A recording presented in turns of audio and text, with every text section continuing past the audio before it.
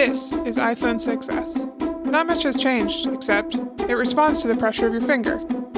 So you can peek into stuff and pop stuff open, which changes how you play a song, read a text, read an email, and read the news.